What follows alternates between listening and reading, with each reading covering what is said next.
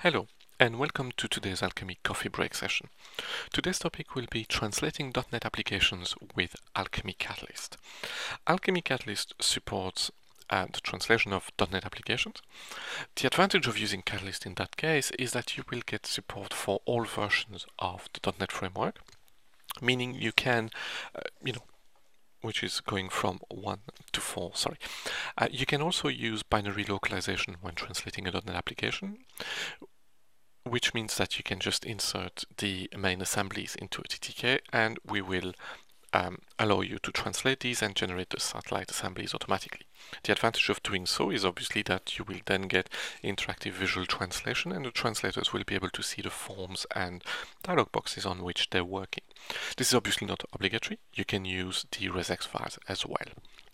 I think the simplest thing to do at this stage is to go into the demo. So before I go into Catalyst actually, let me show you the files we're about to process. So we have a folder here called demo containing different versions of .NET applications. So there's applications from version 2 and before, 3.5, here we have a little SDK sample, and 4.0 that we have here. Okay. So what I'm going to do is I'm going to insert these into a TTK and then we'll have a look at one of those and see what we get. So let's take Catalyst, create a new TTK. We go from English into French. Let me give it a proper name and then insert the files. So let's insert files and folders. I will need to go into my location.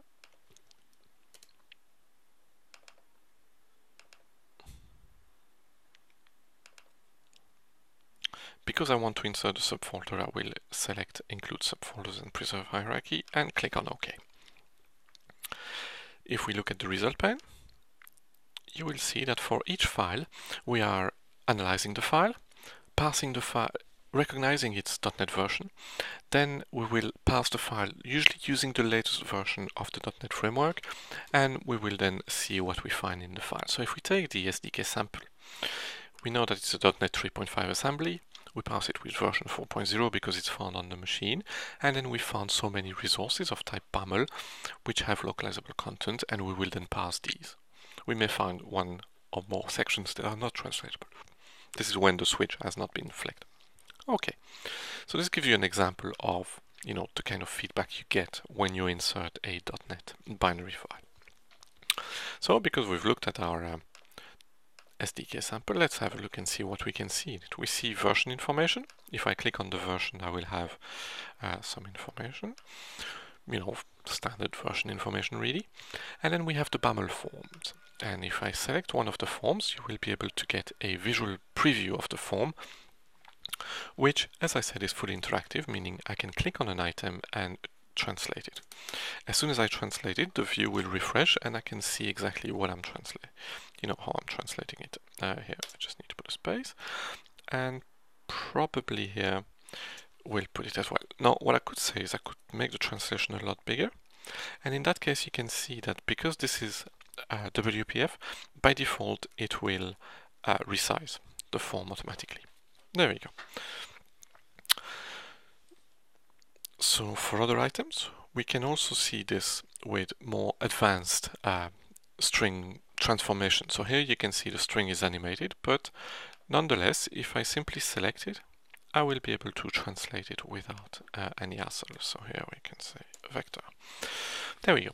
So as you can see, when we're translating from binaries, even in WPF format where there's a lot of transformation on the text, we are still able to give that immediacy of preview, meaning you can see exactly what you're translating. Okay, now obviously in a real life scenario at this stage the file would get completely translated, they would have been analyzed, translation memory can be used, we can lock, we can add keywords, we can do all the things we do in Catalyst. This is just a quick sample to show you what you can do with .NET files specifically. So we'll assume this is completely translated now, and we want to generate our set of files. Because I have multiple files, I'm going to go to the root of the project, right-click and select Extract. I want to extract all of the files. I'm going to extract them into the folder and click on OK.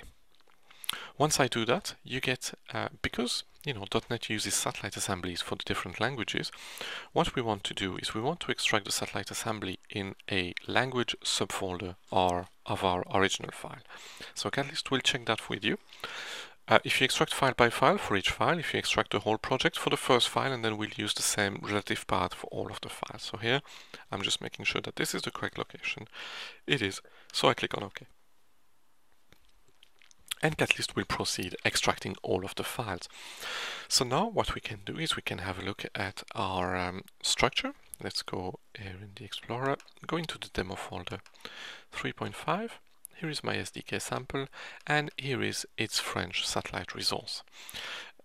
I'm not sure whether we've generated one for 2.0. Yes, we have, and you can see here we have the satellite resource for the different files as well. So, because we have a satellite resource, and because my computer is set up as using French regional setting, when I double click on this, I should get the French translation. So let's have a look at our form to start with, and you can see here that the form has been translated. Now, well, the two strings are translated, should I say. We can also do the same with our animated vector content, and you can see that the text is translated. So as you can see, we've been able to translate the strings very easily, and this hasn't impacted the functionality of the software. We are still able to use the software. We've generated a satellite assembly, and whenever the machine setting is set to the correct language, these strings will be displayed in the relevant language.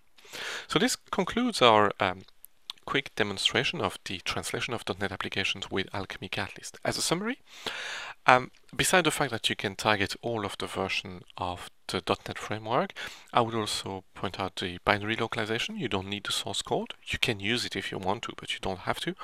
And when you translate from a binary, you will automatically generate the relevant satellite assembly for your application. Also, using the binary localization means the translators will have interactive visual translation and will be able to see what they're translating. If you have any further questions on the topic of .NET translation with Alchemy Catalyst or any other Alchemist related topic, please don't hesitate to contact us at info@alchemysoftware.ie. In the meantime, thank you very much for attending this presentation and have a nice day. Goodbye.